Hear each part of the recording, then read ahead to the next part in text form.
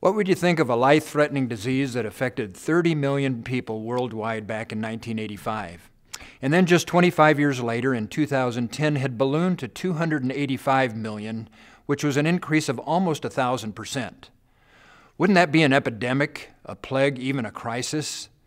If it continues at that same rate over the next 25 years, it would threaten 3 billion people worldwide, which is almost 1/2 of the world's population today. This disease is the #1 metabolic disorder, and it's the #1 cause of blindness in the world today. It's kind of scary. I'm talking about adult onset, non-insulin dependent, or what we commonly now call type 2 diabetes. It accounts for 90 to 95% of all diabetes, and is caused by either insulin deficiency or insulin resistance, and it creates an unhealthy increase in blood sugar.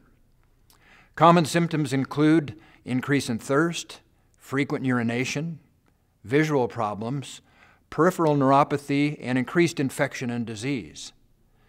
The #1 cause of type 2 diabetes is obesity, but there are other contributing factors also, such as poor diet, sedentary lifestyle, certain medications like the statin drugs, advancing in age, people over 45 get it more commonly, genetic factors such as Hispanic and African American descent. Complications associated with type 2 diabetes are heart disease, stroke, visual problems, kidney disease, limb amputations, sexual dysfunction, dementia, and also Alzheimer's disease.